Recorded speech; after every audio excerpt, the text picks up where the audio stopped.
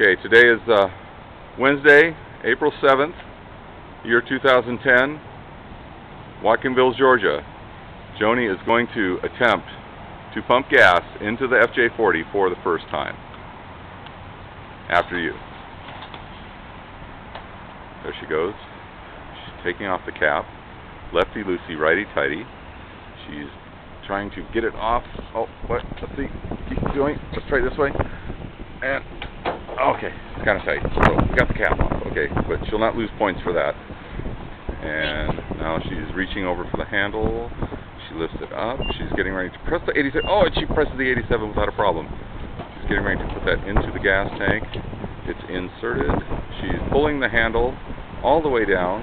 Up, up, keep going. Yes. And let's see what we've got going here. Oh, and oh, can you believe it? Look at that. Oh, folks.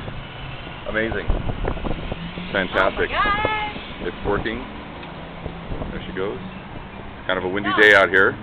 Most people would have probably given up by now, but Joni, as you know, refuses to give in to defeat. She's coming along, getting up there. We're up past 1.5 gallons, and that's it. She's done it. She's now going to remove the nozzle, place it back into its appropriate holder. Oh, first attempt failed.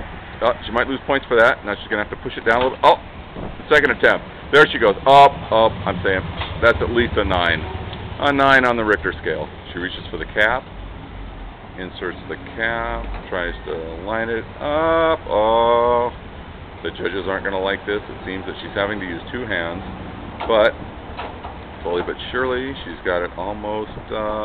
She's doing it one-handed behind her back. She's going to twist it to the right.